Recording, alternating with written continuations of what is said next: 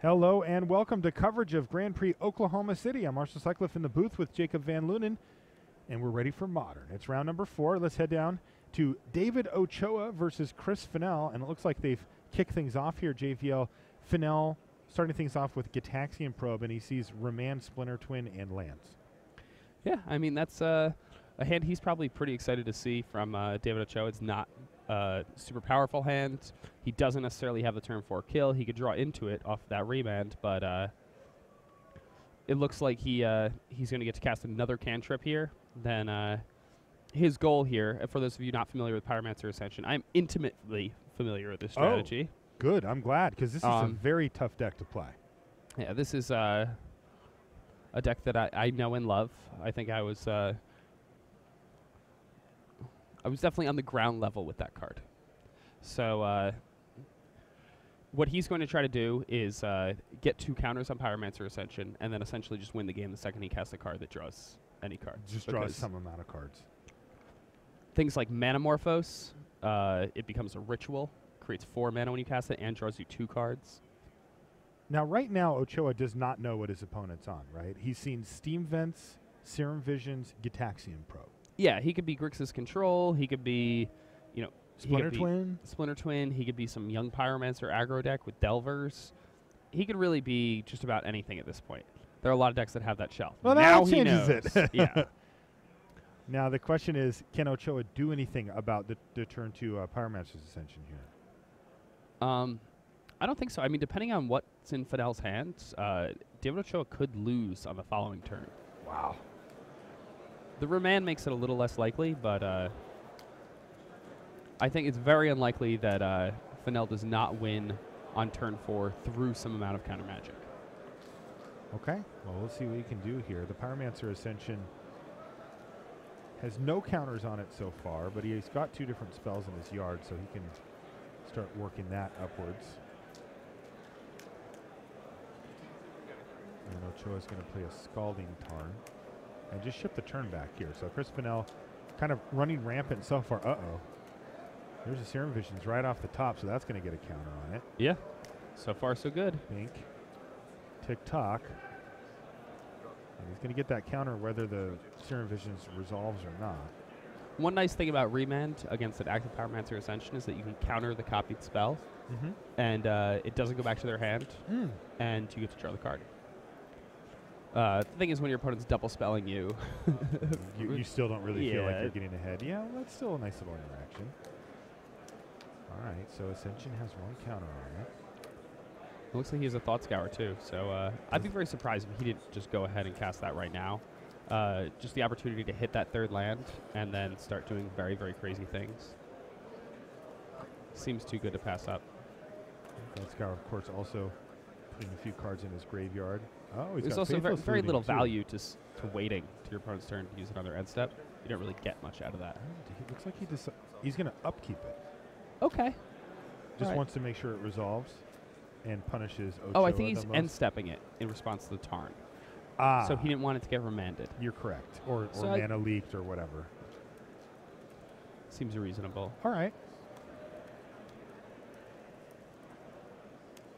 Now, he hit a Pass in Flames and a Desperate Ritual off of it as well in his graveyard. So more fuel potentially for the fire later on.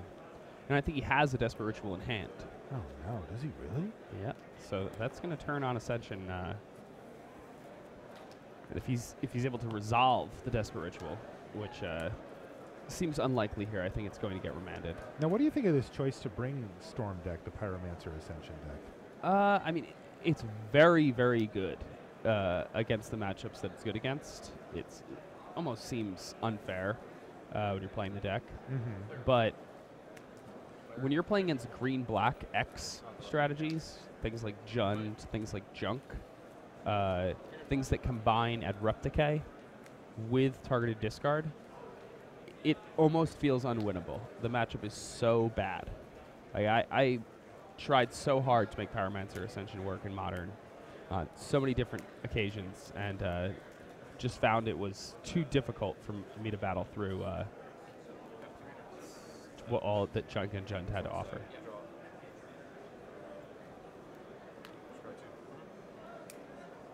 And now just going to scribe it with Serum Visions. So I guess he just left those 2 on top.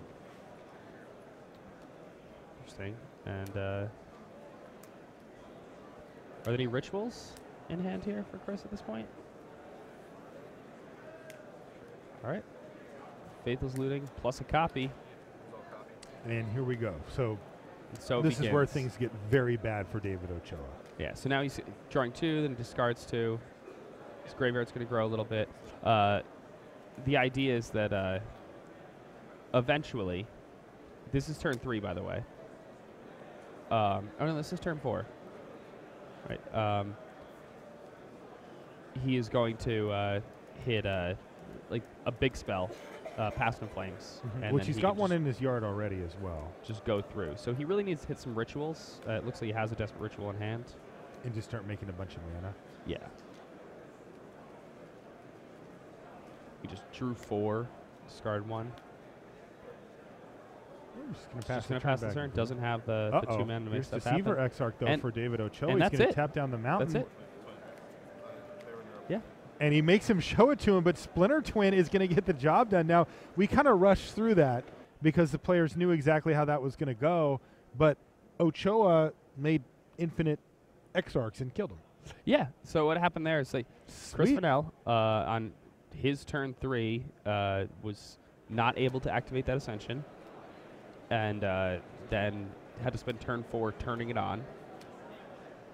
That was, by the way, an incredibly slow draw from Fennell. Like, if you can't kill your opponent dry on turn 4 with Pyromancer Ascension, your draw is very bad. Yeah. All right, well, let's jump over and see what Justin Cohen and Brian Kowal are up to.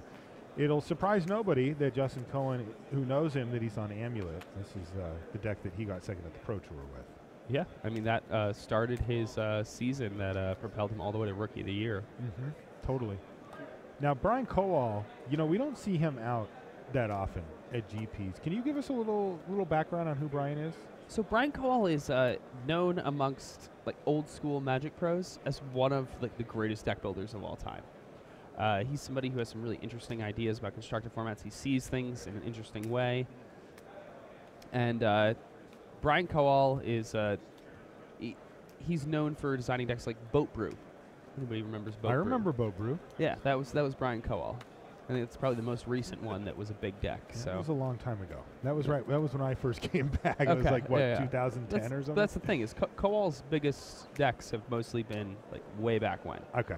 He just requalified for the Pro Tour, Brian Kowal, and now he's planning on going to a whole bunch of Grand Prix. Oh. And he's going to try to make something happen this year. So BK's we're watching. Back? Yeah, we're watching BK right now. But BK may be like a thing this year. All right. Well, this could be the tournament that sets him on the right path for that. You can see that he's fallen down to 7 life, but is beating down pretty well here. A couple of plant tokens, it looks like, for Justin Cohen off of that Colony Garden, which he's looks like he's replayed at a time.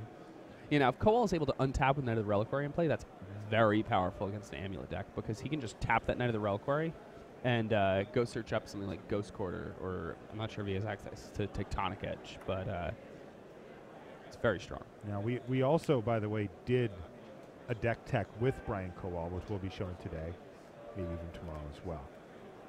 We've got some pretty sweet deck techs lined up for you guys at home. And yeah, and Brian was one of them. And now instead of he just hit back-to-back Lilianas off of his Dark Confidant, so he's down six life from when we first came in. He's down to 4. Yeah, I mean, that's okay. He's got a Scavenging Ooze sitting there that maybe can get him some life back. Actually, I don't see any creatures floating around. Guys in the yard. Yeah, But when you're just drawing cards uninhibited from a Dark Confidant, it's usually pretty good for you.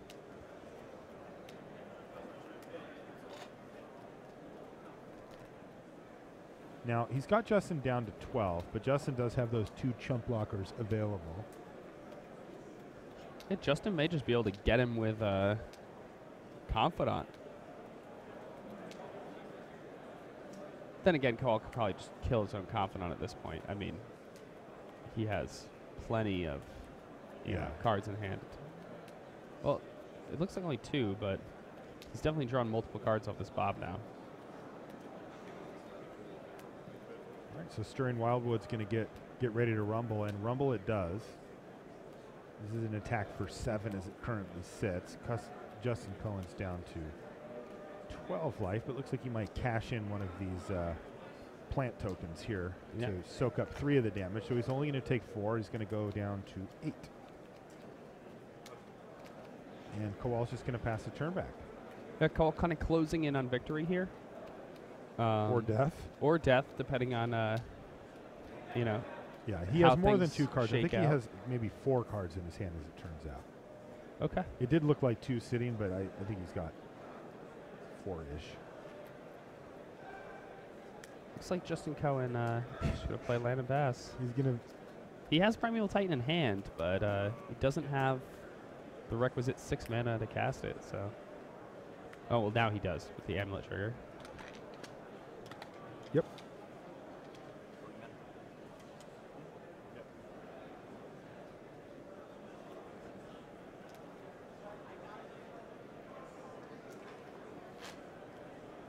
This Summer Bloom can allow him to make a lot of mana. He's going to cast it right now. There it is. Summer Bloom. I mean, Brian can look at his hand all he wants, but just the white mana up.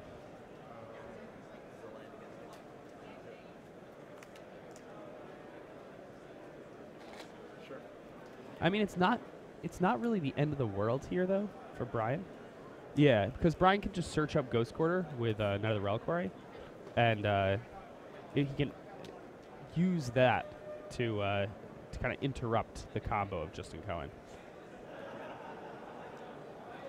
It looks like he's going to have to do that pretty soon because here's Vesuva. Yeah, when Justin searches with the Primeval Titan, I think that's when he's got to do it. So he's activating now, but I don't know if he's going to go ahead and actually Ghost Quarter. Actually Ghost Quarter. He'll get the Ghost Quarter, but he might not use it right away. No, he is. He's going to use it. Okay, interesting. So he's going to use it on the Vesuva, which means it doesn't get to go back to hand here, because he did copy the Simic Growth Chamber, right? He did, and now though Justin does have the mana to Primeval Titan, this might have been a little bit of a mistake from Brian here.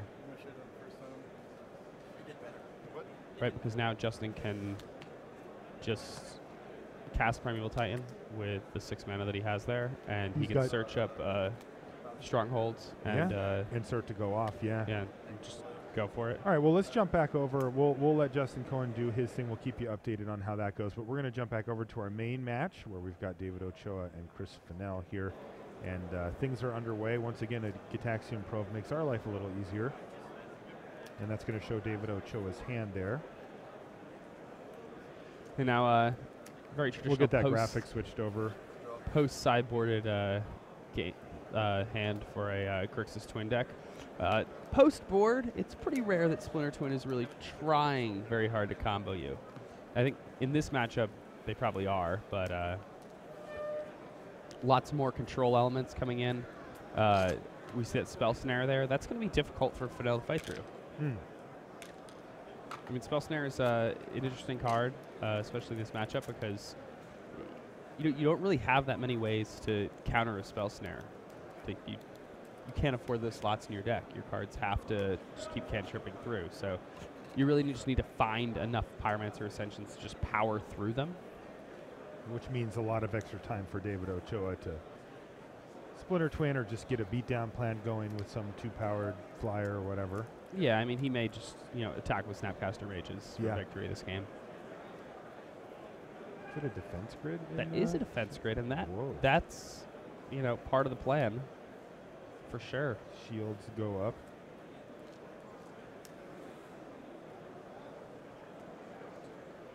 So does he find that land he needs? He does. Faithless Looting for Fennell. Ochoa says, yeah, sure. He did find the land.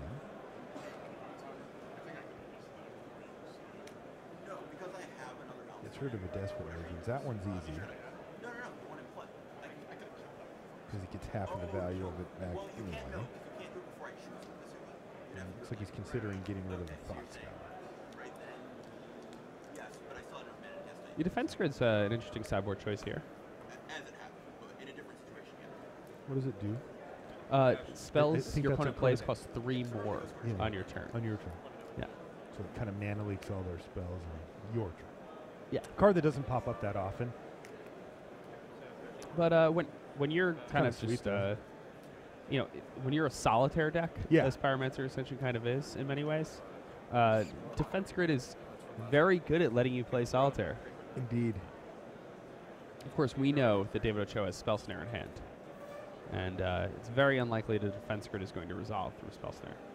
Looks like Chris may have just found another copy of Defense Grid in his top 2 from this Serum Visions Scry.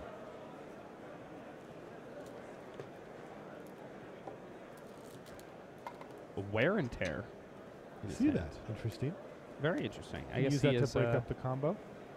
Yeah, he has a copy of Sacred Foundry in his deck, so he can tear. He can tear. All right, passes the turn back to Ochoa. Let's see what the Ocho has lined up for us here this turn. Probably not a lot. Yeah, land. That's good. Passes the turn back over to Fennell.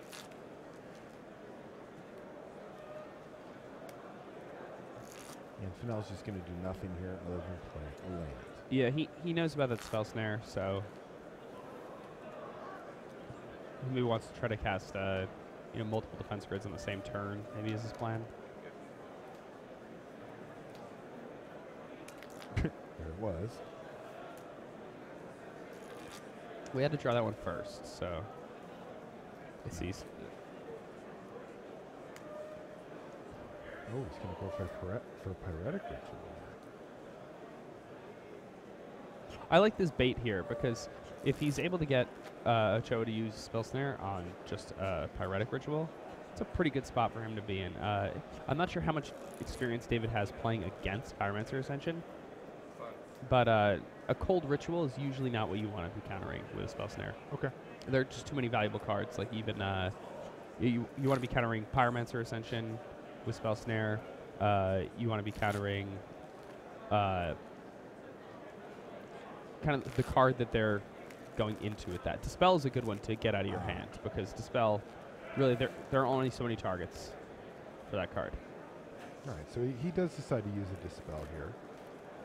That also effectively taps out Fennell currently. He's only got the 1 mana left over. He's going to cast something with it. Thoughts, Garmy? Sure.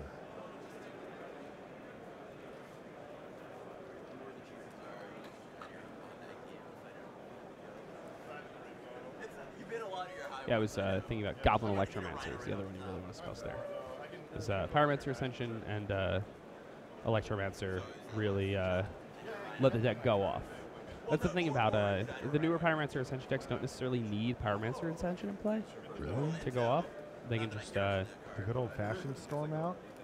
Yeah, they can just Goblin Electromancer, play a whole bunch of rituals, then use Past in Flames, play a whole bunch more rituals. While you're doing that, you're also drawing a ton of cards. Yeah.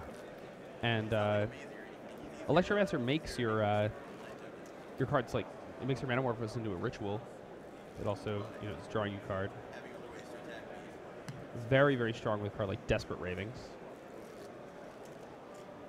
Ooh, Thoughtseize off the top for Ochoa. He's got that Watery Grave so he can cast it too. And there it is.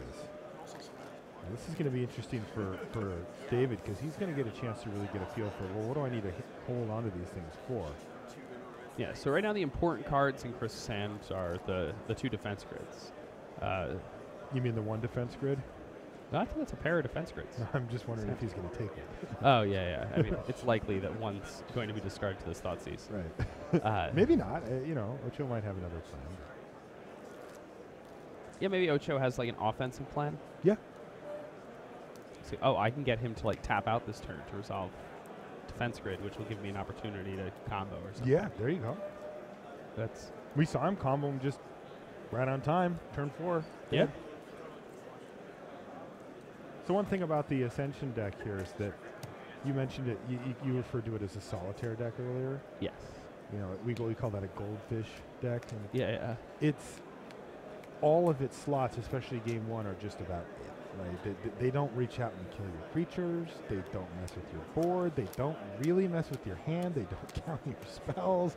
You kind of get free reign to be alive and do what Ochoa did. And if you are alive, okay, looks like he's just going to, he took what, Manamorphose there? And he's going to take Probe, so he's stripped his hand thanks to Snapcaster. Yeah, and see now Fennell, even if he resolves these defense grids, his hand doesn't do anything at all. He just drew another one. 3 of a kind defense grids in his hand, Jake. It's a lot of It's a lot of defense, yeah. They stack up, right? They do stack up. So any spell would cost 9 extra mana. Unfortunately, one of the things you need when you're playing Pyromancer Ascension is spell density. So siding in a whole bunch of cards like Defense Grid can be problematic because if you draw too many of them, suddenly your deck doesn't do anything. Yeah, this really went awry for Fennell because, he did have the chance to get rid of a grid, but he knew that it was going to be important to resolve one, so he gave himself a redundant copy, but then he drew another one just off the top of the deck, so kind of awkward for Fennell here. Well, he's got free reign here.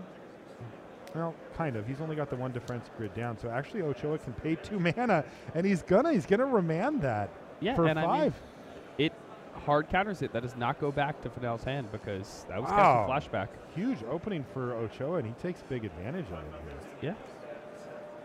Yeah. And here's a clock down to 11 as Chris Fennell, as Snapcaster Mage is starting to beat down. Yeah, and Ochoa just says, sure, go.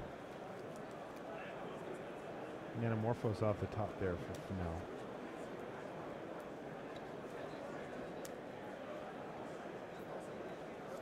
He almost played it.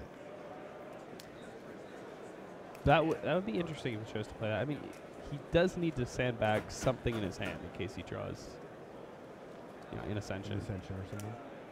Actually wants to try to go off.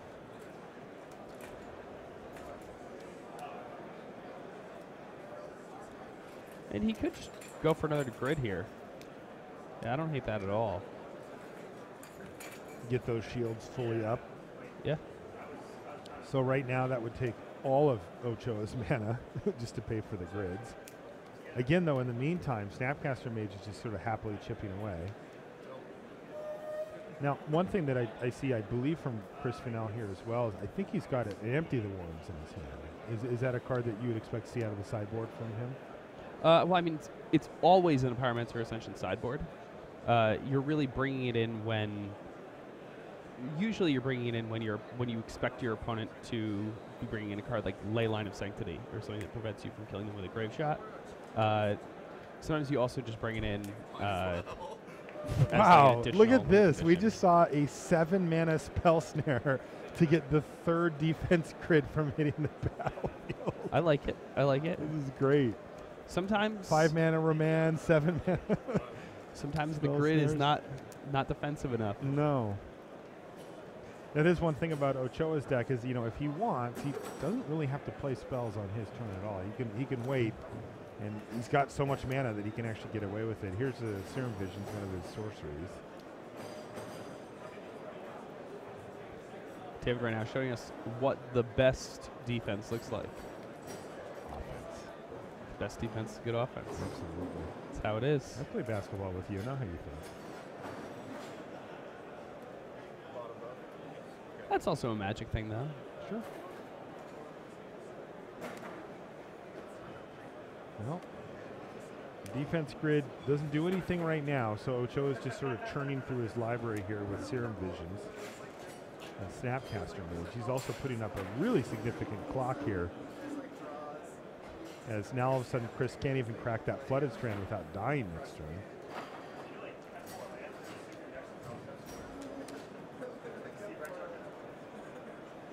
Yeah, we see him crack that Flood Strand. He is planning on winning. Right.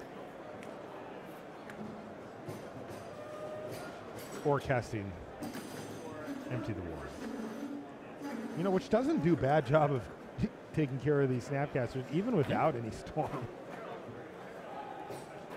Sometimes you just do what you got to do, right? All this main phase action here from David Ochoa. It's not something you often see from a Grixis twin deck. Yeah, no, he's kind of forced to do to do He's this. just like, yeah, I'm just going to cast all these cards on my turn. Yeah, go ahead, tapped out, your move. I mean, you don't really have to be that worried, though, because you're playing against a Storm deck and your opponent has 2 cards in their hand. What are they going to do? 2 cards in their hand and nothing really relevant to the board as it sits. And Fennell did, in fact, crack that land.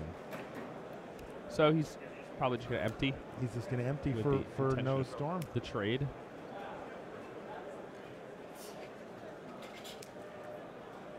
Well, you do what you got to do. Well, he gets to make. Ooh, The gets to make Manamorphose gets him another couple of goblins and make a card. himself a few goblins here.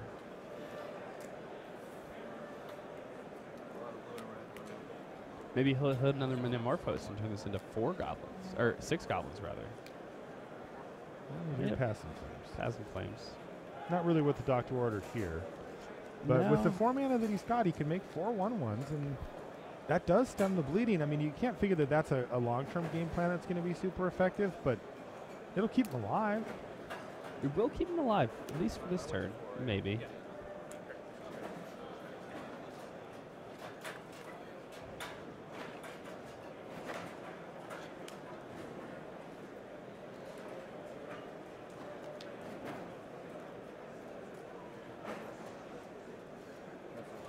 All right, There it is. That is 4 goblins. It's all just 1/1s. Usually when you see this deck make goblins, it's making like 20, 20, you know, yeah. 12. It's a nice number there. All right, Fennell's going to pass the turn back to David Ochoa. Oh, who has Cryptic Command, shows it to Fennell, says tap your team, maybe draw a card or whatever, and attack for the win. So, Ochoa finds the victory in both Game 1 and Game 2 and takes the match from Fennell.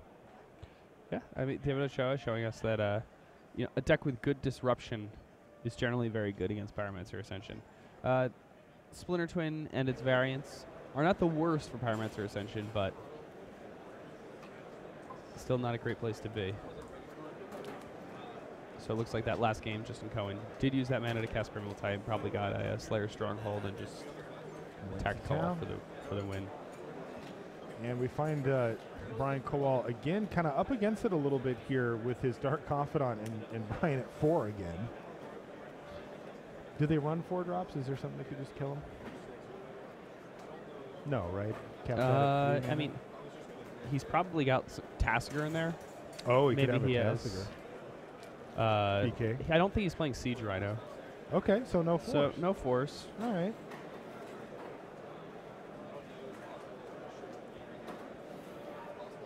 And he's at 14, which helps, apparently. Oh, Yeah.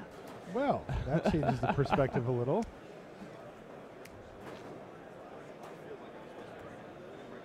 Things Turf look here quite a for bit Cohen. better. Just change things, doesn't it? Yeah, how good is a card like Liliana against this Amulet deck? Is that the thing you want to see if you're the Jund player? I mean, the thing about Liliana that's good when you're playing like Abzan or Jund is that it can make a lot of these bad matchups, like these decks where people can kind of just draw 1 card off the top and get you. It makes them a lot better because you get people to the point where they're basically out of cards. Yeah. And when people want to do a whole bunch of stuff on 1 turn, shuts off their Hive Mind play. If you do ever get to ultimate it, which it helps you work toward, then you can really get people's boards.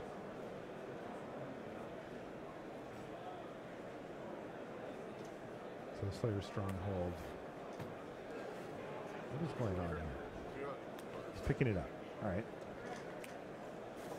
2, 4, 5.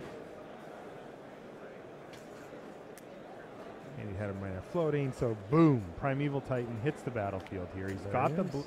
the Amulet of Vigor on the battlefield as well. This could be a huge turn for Justin Cohen. He's up a game already against Brian. This is his specialty. I mean, Cohen's a master with this thing. And he knows this deck inside and out. You have to be pretty good at piloting a deck to come second up Pro Tour with it. Especially when it was, what, his first Pro Tour? It may have I been think his it was first Pro Tour. actual first Pro Tour. Wow. Coming in second at your first Pro Tour? It's pretty nice. It's not bad. Not too bad. How many Pro Tours have you played when you won?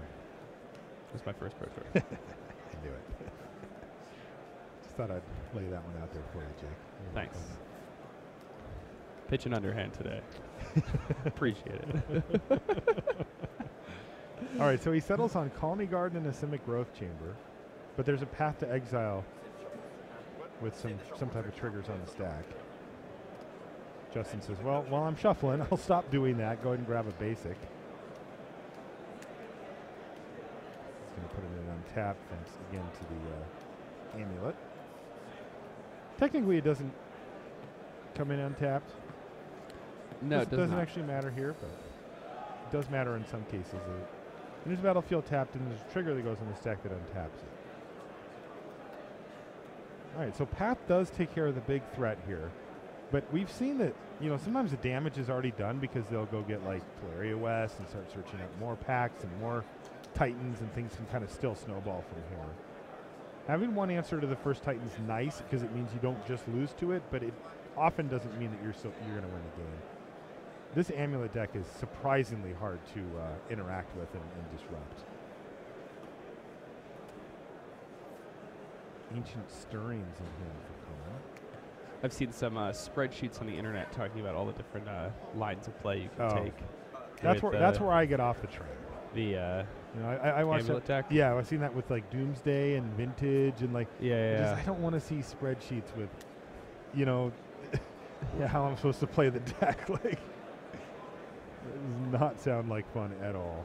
I mean, I quit my job to not look at spreadsheets. Yeah. If I'm not at work, those are off the table. It is. The deck is more complicated than memorizing a spreadsheet. Of course. I mean, that's you be able just to play around your opponent's that's stuff. just to be able to get to that point. Yeah. That's just to be able to play it like Yeah. passably. You have to do a lot of work to get to the spreadsheet part of the game. All right, well, there's a plant token sitting there.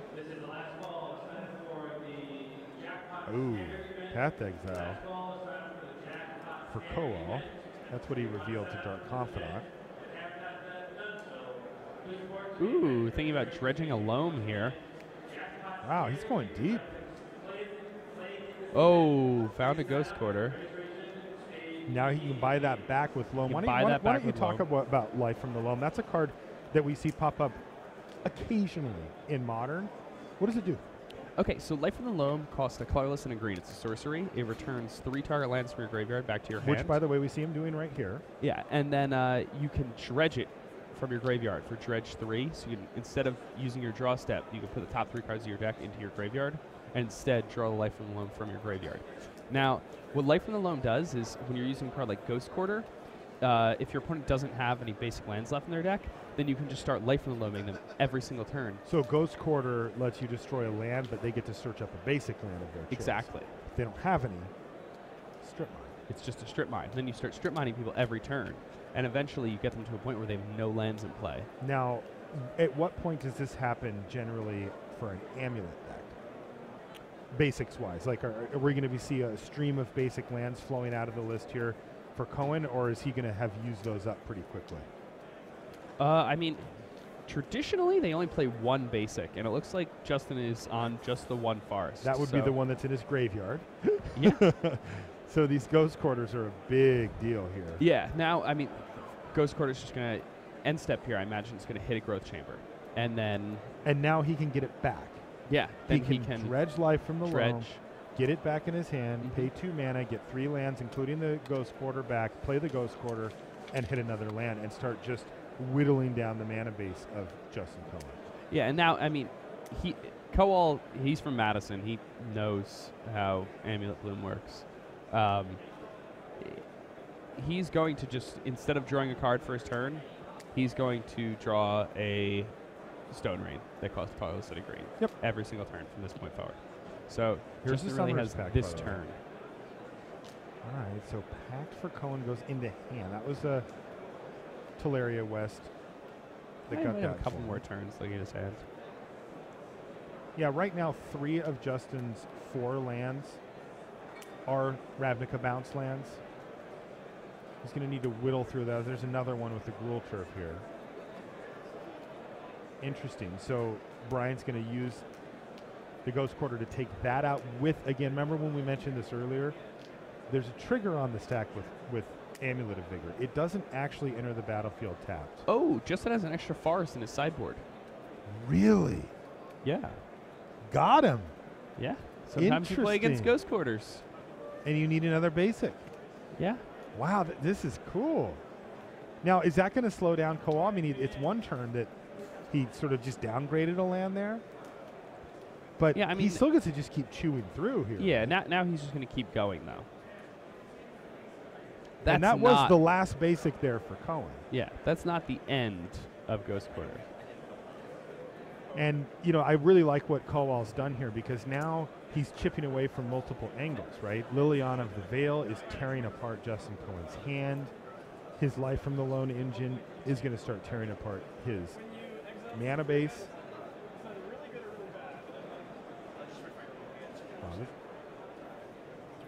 He must have... oh, so remember when he played the Gruul Turf? Yeah. And Kowal said, okay, well, with the untapped trigger from Amulet of Vigor on the stack, I'm going to Ghost Quarter it. I don't think they ever sorted out which land he was targeting to pick up with it. Because there's two triggers that go on. So it looks like he picked up the other Gruul Turf in this case. Oh, okay. Yeah, That's a little 'cause awkward. That was a little, they should have Yeah. cleared that up a little bit earlier. All right, well, there it is. Life from the Loam, bringing it right back again. Now, Kowal's at 5 here. Not an unrealistic chance, right, that he dies to his Dark Confidant. All right, there's Ghost Quarter, though. What did he just reveal to it? He took so much damage. He was a 5 at the start, so I don't know. I think he got a land out of this one. Okay. He keeps chipping away as well with the Dark Confidant. So Cohen's down to 10.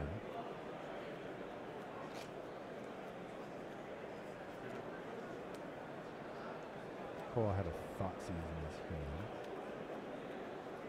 Is that a Hornet Queen he just drew? I believe that is a Hornet Queen. Oh, he's got one in his sideboard.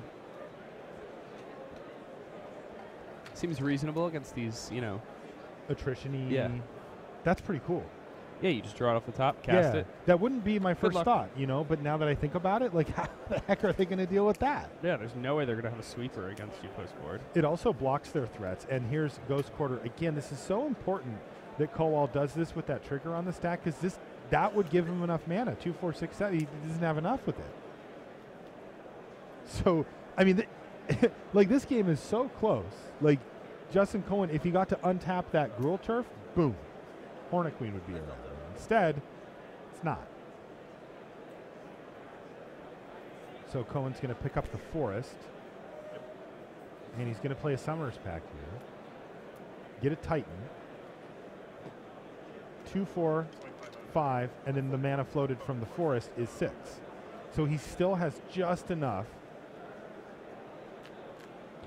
to cast Pact and cast Titan. And this could overwhelm the engine that Kowal set up here, right? Yeah. I mean, he was able to power through it. Wow. And Barely. I mean, one more turn Yeah. and he would have been off it. That's got to be a frustrating thing if you're Brian Call, though. You know, you have this Ghost Quarter engine, which is so good against these land combo strategies, and you assemble it and lose anyway. You activate it 3 times. Yeah. And you're going to lose anyway? It's pretty rough. And you want to know what this comes down to, though? What's that? This comes down to Justin Cohen putting an extra forest in his sideboard. Yeah, it really did, didn't it? Because if that one just blanked a land, he would be 1 land down and he wouldn't have been able to cast a Titan this turn. Yeah, absolutely. Wow. Like Brian Cowell, you know, he was like, well, I'm going to beat that deck, but he didn't expect that deck to have an extra forest in the sideboard. Wow. And it got him. It has gotten him. So now what happens, though? He's got his Titan. He got a Radiant Fountain. But he can't actually do anything. I mean, can't Kowal just kill the Titan here, too? Yeah, and I mean, Cowell's definitely going to kill this Titan. He's somewhere or another. He's still on plan A here. I like it. I like plan There's A. that path to exile. Oh, he's going to ultimate Liliana here. Yeah. Sweet. So what's going to happen is, well, they got to make sure they keep track of what's tapped here. Oh, well, I suppose it doesn't matter in this scenario. But Yeah, what's I going to mean, happen is there's going to be he's- 2 piles formed here by Brian Kowal. Cohen gets to pick one of them. That one's going to go to the graveyard, technically, and the other one he gets to keep. So basically he gets half-ish of his permanence, or however Kowal wants to break it down. This is pretty great. Liliana just going off here. And there's still the Summoner's Pact looming. Oh, yeah. So now he can just. So Kowal sets it up so that he forces him to and take then he the can just Ghost Quarter a green green pile. source and then kill him with his own pact. Love it. Well played, Brian Kowal. This is sweet. Yeah. Now So- Ghost Quarter. Take out the Growth Chamber Beautiful. and pack this guy. This is great. Attack you. It looks like they're getting a little loose. Oh, he let him untap. I think he just missed it. Oh, he missed it. Well, let's see if he gets punished for that. He could have just killed the Growth Chamber there, Yeah, right? he could have just And he's just dead Ghost on his Quartered the upkeep. Growth Chamber, and then he would be able to paper pact. All right, well, let's see if he can. I mean, there's no way Justin Cohn can come back from this, though, right? I mean, his Confidant could kill him. Oh, yeah, it totally could. He didn't Ghost Quarter. Wow, he has hit a few lands in a row here, though, because Kowal is running good. He needs a bigger threat. Does he have a...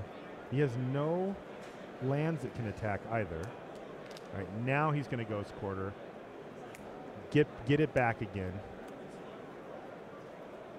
Attack for 2. Remember, the Amulet of Vigor is no longer around. Yeah, that's gone. That went into the graveyard thanks to Liliana and her ultimate. He just crack a fetch there? Looks like he did. Down to 4. He needs a land that can attack, or a Scavenging Ooze or something. He's got another Liliana here, it looks like. Liliana also combos quite nicely with Life and Loam. He could also use it to get rid of his Dark Confidant, right? I believe so. I think yeah. you can target yourself with Liliana. I don't think I've done that before, but quick double check. Yeah, it's target player. Yeah. So, you know, if he hits like a 3-ball here, he can go into panic mode and get rid of it. Thrag Tusk here for Justin Cohen. That's a pain to deal with. I think Brian just has like a Path to Exile. Oh, I mean, does still, he it's have gonna one? give him a 3. I feel like if he was just main facing this Ghost Quarter the whole game, Justin would have just never been able to do anything. It does feel like that. I feel that same way. Ugh! Now Down to 1 is Kowal. Uh-oh.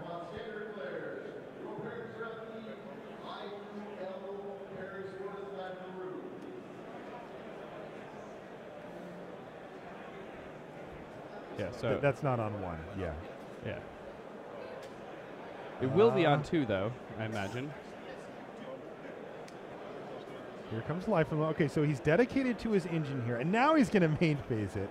Yeah. Main phases it, gets the green source, no longer pay for Summoner's Pact. That time he saw it. All right. So we're going to get a game 3. Whew. That was some Tight intense one. stuff. We saw a lot Yeah. of crazy stuff. We saw Justin Cohen survive through Ghost Quarter, Life from the Loam for like 6 turns and still manage to add things to the board. Yeah. We saw there were Liliana some Ultimate. there were a bunch of missed opportunities there from BK's angle. And I think that as he plays the deck a little more, he'd probably realize like that maybe he hasn't played against Amulet Bloom with those combinations of cards yet. And I did see a light head shake there from Kowal. You know, the one maybe that says, "Oh, I could have done that before, couldn't I?" oh yeah, I mean I'm sure You know, those he are the is things well that dawn aware of on that you right now. after when you're like, Yeah. "Oh, right." Also, sometimes sometimes you eat the bear, sometimes the bear eats you. You know. is it lunchtime already? This is more of a which is actually also bison part of the country. I think, relevant Buffalo. to what Dark Confidant was doing there. Mm. Sometimes the Bob eats you. All right, so players almost ready for Game 3. Hopefully it's as good as Game 2 was. That was great. Yeah, it's exciting. That was super sweet.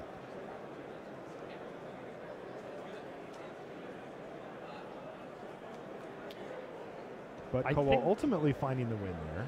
Yeah. So Justin Cohen mulligans 6 lands and a Primeval Titan. Didn't see what Kowal. But he didn't like it either. Yeah, I think it looked like it might have been a 1-lander.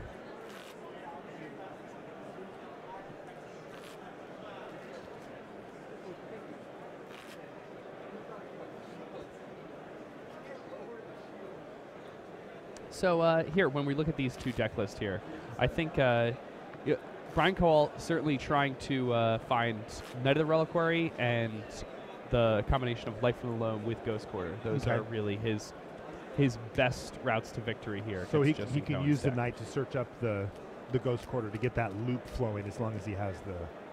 Precisely. And then he the also Life has from the Loam. Abrupt Decay and maybe other cards that actually deal with Amulet. Yeah. So, So that buys him time. yeah, he's definitely got some action here. The thing about the... Oof. The action is taking a hit here, though. He's going down to 5 cards. Yeah, the thing about Amulet, though, is that even though it's like this kind of super linear combo deck, it's attacking from enough angles where sideboarding against it is pretty difficult.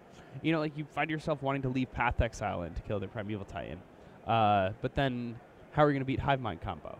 You know, so you're siding in these cards that might just be dead cards, depending on your opponent's plan, or leaving them in, rather. And it makes Amulet a really difficult deck to mulligan against. A lot of the time, I just keep basically any hand that would have been a keep in game, like game 1 looks. It's interesting. All right. Brian Kowal down to 5. Come on, you gotta have a keeper. No, he doesn't. He's going to 4. Jeez. This is pretty brutal. I thought I saw a Knight of the Reliquary in a land there. That'd be good enough for you? 5? Yeah, I mean, It's like, what do you his get? whole deck costs 1, 2, or 3 mana, right? Yeah. Well, he didn't see what he liked, so he's shifting that thing back, and we're going down to 4 cards here. You know, there could be an argument to be made for the fact that because Justin Mulligan on the play, having a single Thoughtseize may buy Brian like an incredible amount of time because his opponent's on Amulet. So maybe he's just looking for... And he's got a Thoughtseize here. I think he has a black mana source. Stern Wildwood on turn 1 here. Nothing, though, for Cohen in the first 2 turns, so this is good news for Kowal, who finds his Ghost Quarter, though he can't really afford it here. Yeah, I mean, this Ghost Quarter would have been much better just as a black source at this stage of the game. And remember, he's on 4 cards here. The Ghost Quarter himself. Oh, no, and here's Amulet of Vigor plus a bounce land, and Kowal says, yeah, I guess I just got to get rid of that thing. That's kind of rough. That's rough because he's just downgrading it to a forest. Nothing from Brian Kowal. Such a sweet game, too. Yeah. And the mulligan to 4 here looks like it might be his undoing. Let's see if Cohen can find more action. Copies a gemstone mine and sends it back, so he's up to 4 mana now. Interesting. So But he just didn't untap it. He never returned a land. So they did the same thing like in the second game. Remember when Justin Cohen had his land? He had an amulet. He played a bounce land. It got ghost quartered with the amulet trigger on the stack, but they forgot for at least a sequence to return a land to his hand. That same thing happened here. It's awkward it is awkward. because that was last turn. Yeah, so I mean, but You know. Justin, basically what happens is he picks up the Vesuva, which was copying Gemstone Mine, and he would have just played the Forest anyway. Now he gets to keep that Vesuva in his hand. Okay. There's a swamp now, though, for Brian Cole off of a marsh plat, so Thoughtseize it is. And Justin Cohen shows him a Thragtusk, a Primeval Titan, a Summer's Pact, I believe in there. There's definitely a Slaughter Pact. There's absolutely a Slaughter Pact. And the Vesuva that we knew about. So what the heck is Brian taking here? I think you take Titan? Slaughter Pact. Oh, just take the Slaughter Pact? Yeah, I mean, oh, it's a Thoughtseize. I thought it was an Inquisition. I'm sorry. No, it's a Thoughtseize. Yeah. So, yeah, Thragtusk seems like the best pick then. Okay, because that's the earliest threat. Yeah, he could draw a bounce land and then just cast this next turn. Which, by the way, he just did. He drew Simic Growth Chamber, so. Tap it, bounce it, pick it up. And yeah, I mean, this means that he doesn't have to face down a Thragtusk now. Yeah, that was pretty clutch there for him. He just drew a Liliana. He just drew a Ghost Quarter, which is insane for him in this spot. He drew a Life from the Loam to get him the Ghost Quarter, yeah. Wow. Yeah, and did he now, just turn the corner Yeah, here? he turned the corner. So this is awesome. The fact that he mulliganed a 4. He mulliganed a a 4. Is he going to win this game? I think he's going to win this game. Like, what's Justin supposed to do Right, here? because he Justin's can't under get life up to 6. And now Kowal's using his Ghost Quarters during his main phase. Yeah, he is. You know, he's like, oh, wait. Yeah. Yeah. And interestingly, once he chews down all the lands from Cohen, he's going to also be able to now hit his own land drops. You know, we talk about different forms of card advantage, and, you know, Life from the Loam is a form of card advantage that gets you, you know, you could drop to 3 cards per turn off of it. The problem is I'm going to blow your mind for a second all right, here. Do it. When Life from the Loam got printed, shortly after that and extended, there were many people who referred to it as the best card draw spell, legal and extended. Oh, interesting. That's what it was called. That's interesting. Yeah. But the thing about it is that it's not just straight up drawing cards, right? You do need to be able to leverage either having more lands or something to do with the lands. You know, we've seen a few different types of decks pop up around that, and this is one of the ways you can do that is with Ghost Quarter, but here he just needs lands too, right? Yeah. Like he's going to need to cast some spells at some point during the course of this game, and when you're on 4, that's a great way to catch up. And Justin passes a turn back. Whoa, BK easy, buddy. Thought he was going to draw his card for the turn. But he'd much rather have this Life from the Loam and get this thing going. Oh, they're an extra turns. Oh, no. That game took so long. And even though Brian looks like he is going to have full control here, well, Justin may just scoop it up. I mean, they're both Madison guys. Talk to us about that. Well, no, talk to us about that. So, I mean, taking a draw this early in a tournament is very similar to just taking a loss. Okay. They're from the same area. You mean they might be friends? Yeah, I think they might be neighbors. Okay. Like I know that Justin Cohen's roommate was like in Brian Cole's wedding party. Like, you mean Sam Black? Sam Black, yeah. So like they definitely know who each other are. Now, but what does that matter? If I'm sitting at home and I don't play in GPs, who cares if they know each other? Why is that a thing? Well, I mean they want each other to do well. You know. And so it's better as a group if one of them says, "Okay, I think you're going to win this game. I'll concede." Yeah, I mean, it's also just, you know, you're running out of time. Like, if the game was able to progress as it naturally would have, then... Who would win if they can determine that kind of thing? All right. Well, there's Leyline of Sanctity, but might be too late for that. This is turn 5, so we will not see a natural conclusion here as far as giving us a winner. I am curious to see what they do. Looks like a pair of Abrupt Decays in hand for Kowal. Maybe he'll just... Oh, he's just going to play the Knight of the Reliquary here. You know, maybe he's just showing him, look, I did have a threat. I can close this game out relatively quickly. Like right now, that Knight of the Reliquary is like a 5/5. Yeah, now he can just, you know, kill and then that's forest it. And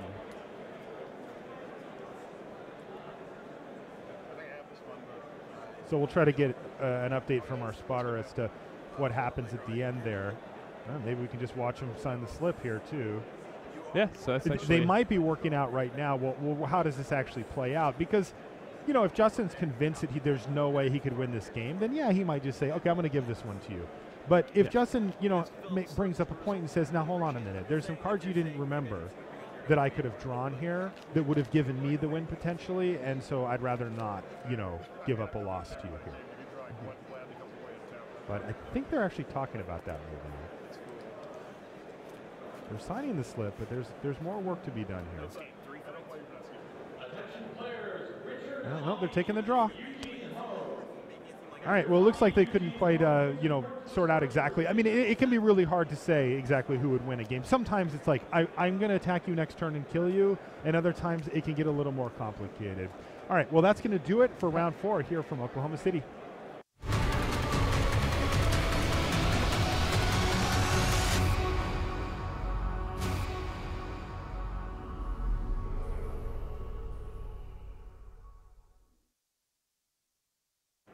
And welcome back to the booth here. I feel like I'm not in the middle. There we go. Welcome back to the booth. We got a deck tech with Brian Cole actually lined up here. Yeah, that was super exciting stuff. Yeah, for the cool round. Deck, really cool exciting match. Little disappointed about that last game that we didn't get a little more time. Because I was Cole like, had him locked if he had more turns. He did, right? Like that's he can that's just, how that do it plays every out. single turn, and then Justin has no lands left. Yeah. And he can even just start. He would just start targeting things that weren't gemstone mines. And then, if Cohen even taps those lands, he just starts stone uranium himself. The game was over. Yeah. But it's a tough one. It's rough. Mulligan to 4, and he actually got there too. Mulligan to 4, and he probably would have won. We've got a lot of stuff lined up for you in between rounds. We're going to start off with a Brian Kowal deck tech, so you're going to get a chance to